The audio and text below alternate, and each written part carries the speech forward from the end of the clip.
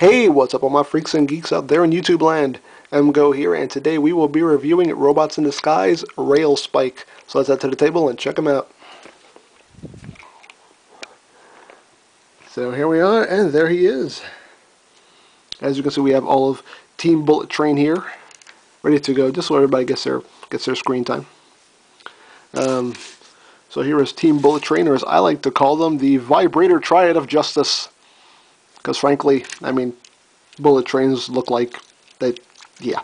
Anyway, this is the, not the Japanese version, because I was very quickly corrected when I called them Japanese. This is the Korean version of these figures.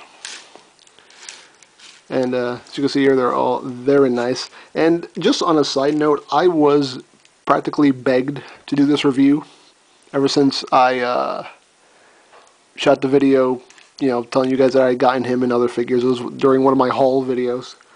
And I was pretty much begged to do this review by a certain someone on YouTube. You know who you are.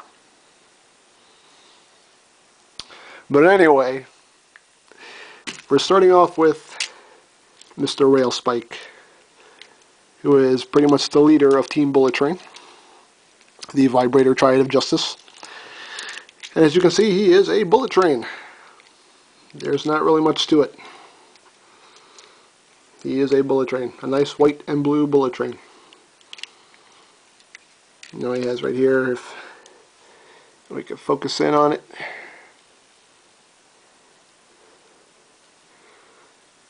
If we can focus in. There we go. Kinda, sorta.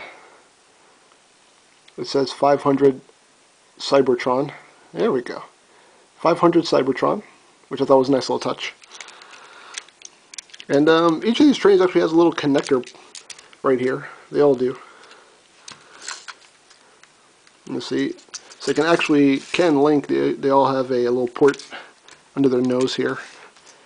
So you actually can connect them all. So you can super link, which I thought was kind of cool. Nice little touch. Just like in the show when they all kind of link to get to the space bridge. But back to RAILSPIKE. He is a bullet train. He has windows. He has blue. He has white. He has wheels. Little wheels here. Help him roll very nicely. Other than that, not much to him. No gimmicks or anything. But still very nice. You know, very true to the real bullet train. They are all modeled after real bullet trains. So if you look them up, you will see pictures of them, and they are very true to the actual full-size bullet trains. So very, very nice. So we'll get down to the transformation. So first thing I want to do is just kind of split this a little bit, and that little bit will come off. We'll save that for later. And we'll come here, pull these down. These are going to be the legs. Going to flip these bits forward here. That will make the feet. Pull these down. That makes a very nice big heel spur. Now you want to rotate these at the knee here, like so.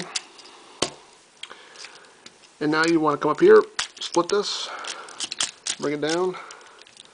Rotate them so they're facing forward.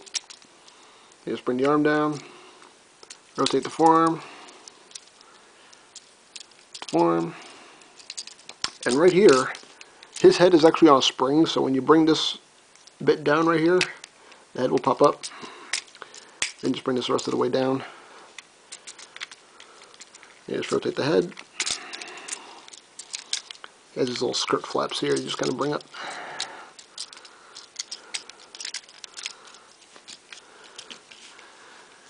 And this bit right here becomes his gun. You just flip this down.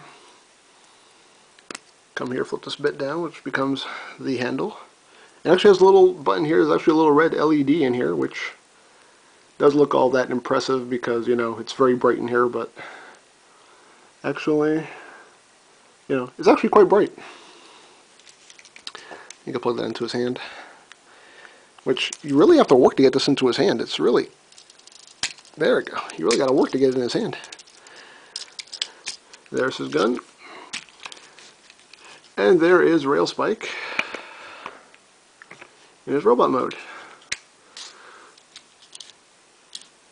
which is very, very nice. The only gripe I have against this figure is the fact that he has a lot of exposed screws here, just exposed screws everywhere. I wish they could have found a way to kind of cover these up a little bit, but that's the only real gripe I have.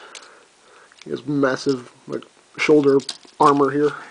This makes him look cool, almost like wings. And here, he actually has this little chest bit right here is actually a Rail Racer's head, which is actually very similar to RAILSPIKE's head. They have kind of the same face, the same head, pretty much. So it's almost like, you know, when they combine, RAILSPIKE's head just inflates. Like his ego just inflates because he knows he's the leader. And he's running this thing, so his head just grows. But, all in all, very nice figure. I like the way all these bullet trains were designed. You know, they all have very nice robot modes. Very, very cool. You know, and they are, you know, quite posable. You can actually kind of hit some pretty, you know, if you kind of get them just right, you can kind of hit some good dynamic poses with these guys. So, yeah, very, very nice figure. I like him. I like him a lot.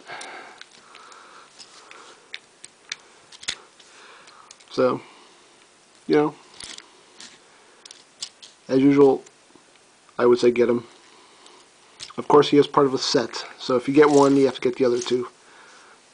But, you know, honestly, he works well as a standalone figure.